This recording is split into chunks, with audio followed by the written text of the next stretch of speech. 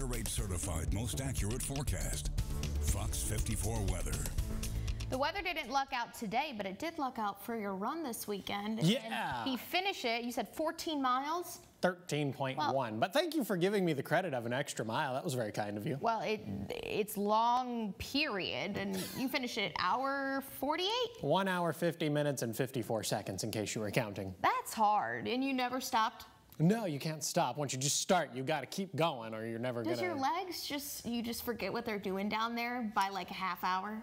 You tend to hope you forget what they're doing down there, but as we speak, they're still in searing pain. But I guess that's what I get for running the thing in 1 hour and 50 minutes. Hopefully the searing pain goes away at least sometime in the near future. Radar looks nice and quiet this evening. That after a day that was filled with off and on showers, cloudy sky, and temperatures that only climbed into the mid and upper 60s. Now, the Muscle Shoals Regional Airport did see a high of 71 degrees. I think they're like the only ones that actually managed to climb into the lower 70s this afternoon. Radar quiet for the time being, but we are watching a mass of showers and thunderstorms back off to our west. That could move into the Tennessee Valley over the next couple of hours. Be mindful of that. When you go to bed, you might get woke up in the middle of the night by a rumble of thunder.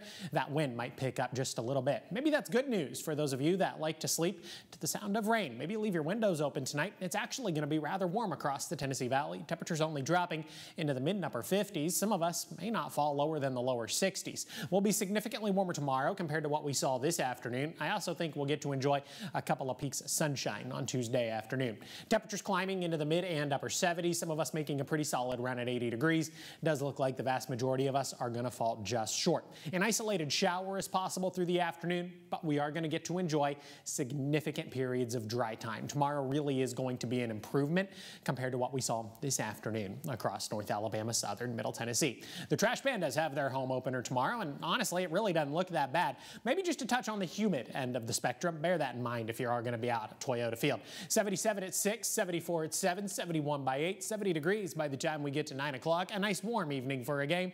An isolated shower is possible. Would an isolated shower have major impacts on the game? No, probably not. Whatever isolated shower that may develop probably wouldn't stick around very long, but there are other opportunities for widespread rain in the forecast. Some of those are going to come as early as Tuesday evening. By 8 and 8:30 at night, a couple of showers hanging out across northwest Alabama, Lauderdale, Colbert, down into Franklin County. We advance things a couple of hours, 10, 10:30, 11 o'clock at night. Now we are actually talking about the opportunity for widespread rain across the Tennessee Valley. The good news here, by 10:30 at night, many of you are long home and long in bed. An isolated shower might be possible by the time we get to the Wednesday morning commute. It does look like we are going to spend the vast majority of Wednesday afternoon dry, but a couple of scattered showers certainly can't be ruled out. By the time we get to Wednesday evening, things change a little more and evolve. Now we're talking about widespread showers and thunderstorms across the Tennessee Valley ahead of a cold front. That cold front comes through the Tennessee Valley Wednesday night and early Thursday morning. Some of the shower and thunderstorm activity out ahead of that cold front could be on the strong or severe end of the spectrum. With that in mind, almost all of North Alabama, southern Middle Tennessee sits under a slight risk for severe weather. Far northwest Alabama sits under an enhanced risk for severe weather. Lauderdale, Colbert, down into Franklin counties. All modes of severe weather are going to be possible. Large hail, heavy rain, damaging winds, and tornadoes. Looks like our primary concern across the Tennessee Valley is going to be damaging winds, though an isolated tornado can't be ruled out, especially west of the I-65 corridor. Let's look at your Easter weekend. Good Friday actually looks really nice. Beautiful, as a matter of fact. 75 degrees. Scattered showers are going to be possible on Saturday. Still warm, 75 degrees.